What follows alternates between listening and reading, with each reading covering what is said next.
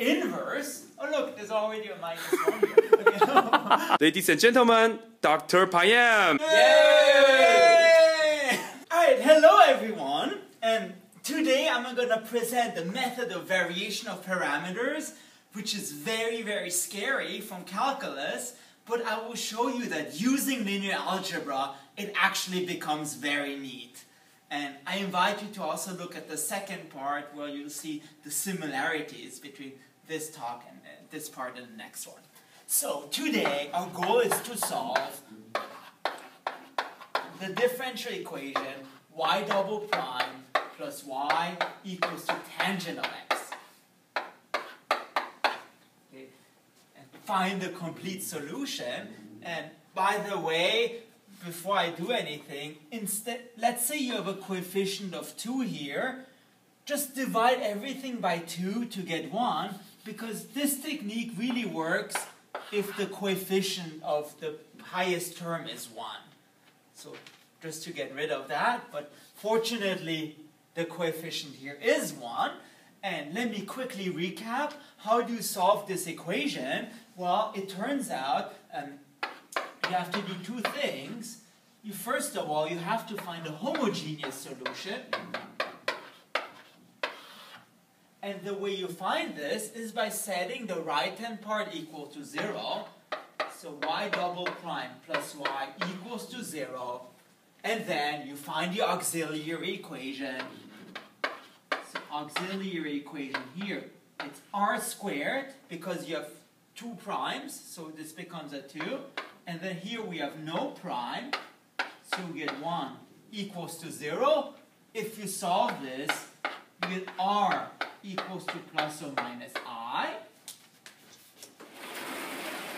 And then you get our homogeneous solution, y naught x, y naught x equals to a cosine of x plus b sine of x. That's the homogeneous solution. It turns out it's very crucial for the method of variation of parameters. Wait. Because what does the variation of parameters method say?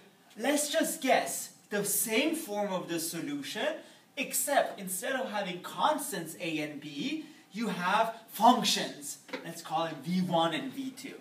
So, for the particular solution, the idea is just guess that your particular solution, it's given, again, by the same form, except the coefficients become functions. So let's guess the particular solution equals to v1 of x cosine of x plus v2 of x sine of x. And again, we want to find the v1s and v2, so WTF. Alright. Now, in calculus, they give you a very complicated formula to memorize. It turns out you can write this formula very neatly using linear algebra. So let me give you the variation of parameters formula. So the var of par formula, var of par, ha ha har, okay, oh har har har. What does that say? It has to deal with what's called the Wronskian, I guess Wronskian matrix. And the way you form it is, you take your two solutions here, cosine and sine, sine of x, and you differentiate the hell out of it until you get a square matrix. So here, to get a 2 by 2 matrix, you just differentiate this and you differentiate this. So minus sine of x and cosine of x. So again, this is the Wronskian.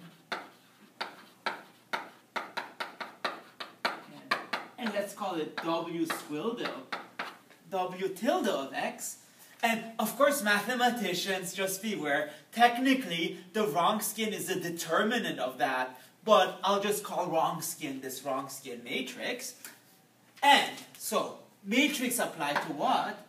Apply to the derivatives of v1 and v2 equals to what? Turn down for what? Okay, what do you put here?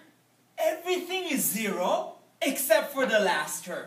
So the first term is always 0. The last term is our tangent. And that's our formula. And what do we want to do? We want to solve for v1 and v2. So let's do it. Turns out in the 2 by 2 case, it's really not that bad. What do we have? Well, if we solve it, literally, v1 prime, v2 prime. Again, that's the amazing thing about linear algebra. You can solve for stuff. Okay, that equals to this matrix, cosine x, sine of x, minus sine of x, cosine x, inverse. Oh look, there's already a minus 1 here. Okay. What a coincidence. 0 and tangent of x. But remember, for a 2 by 2 matrix, it's easy to find the inverse. Namely, the inverse of ABCD is 1 over AD minus BC. Okay, so just 1 over the determinant. And then what do? You switch this A and D to get D and A, and then B and C just becomes negative. So negative B, negative C. So let's do that.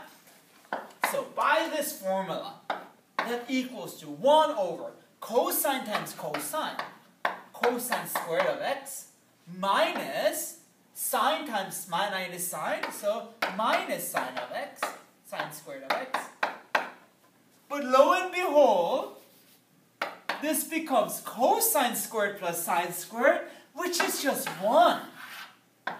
So this 1 over AD minus BC is just 1. So hey, it's not that bad. And now, this cosine, you switch it with cosine, and how cute, you just get the same thing. Fixed point. Sine becomes minus sine, and minus sine becomes sine. 0 and tangent of x. So it turns out, here it's pretty straightforward. You just multiply both sides, the matrix by this vector, and you get, in the end, minus, so cosine of x times 0 plus minus sine of x times tangent of x. So you get minus sine of x, tangent of x, and sine times 0, 0 plus cosine tangent, tangent of x, and, well, let's simplify this a little bit if you want. Tangent is sine over cosine, so this becomes minus sine squared x over cosine of x. And cosine tangent, that's just cosine times sine over cosine, so it just becomes sine. Great. Okay. I know you might be excited to write a secant, be my guest. Okay, so what do we find? We really find that v1 prime and v2 prime equals to minus sine squared x over cosine of x and sine of x. That's very great, because it tells you that v1 prime equals to this chunk, v2 prime equals to this chunk. And then to get our v1 and v2, let's just integrate. So v1 of x becomes the antiderivative, whichever one you want, of sine squared x over cosine of x dx. Okay, for the dx people out here. And okay, I will not do this. Steve can do this if he wants, but you get sine of x minus ln of absolute value of tangent of x plus secant of x. And again, we just want an antiderivative, so don't worry about the constant. So just leave it like that. And then, okay, finally for v2, well, it's just an antiderivative of sine of x.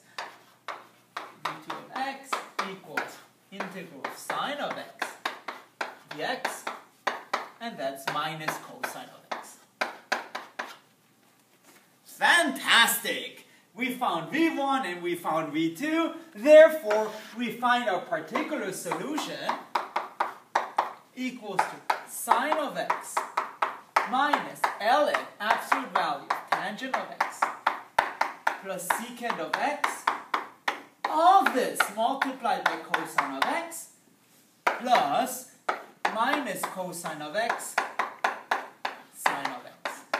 Again, I forgot to say that's v1 cosine plus v2 sine. Remember that. Now, it turns out if you expand this, you get sine of x times cosine of x minus cosine of x times sine of x. So this junk just disappears, and you end up with minus ln of tangent of x plus secant of x times cosine of x. Good luck guessing that with undetermined coefficients. Lastly, once you have that, you have our solution, because what do we know? We know that the general solution is just a homogeneous solution plus the particular solution, and that's a cosine of x plus b sine of x plus this horrible thing minus ln of tangent of x plus secant of x times cosine of x.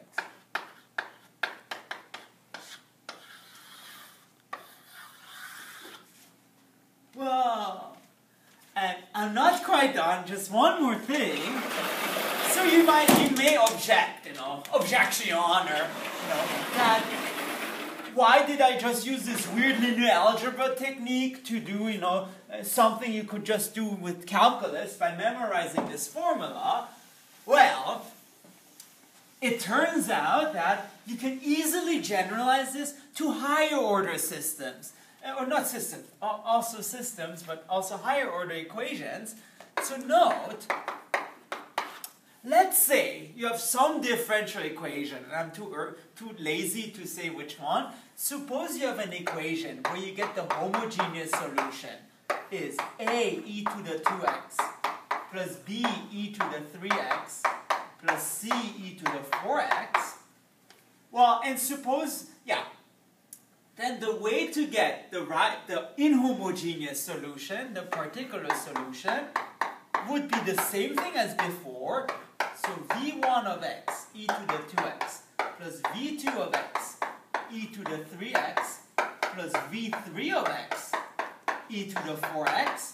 And again, we want to find all this junk. It turns out you can easily generalize this formula. How?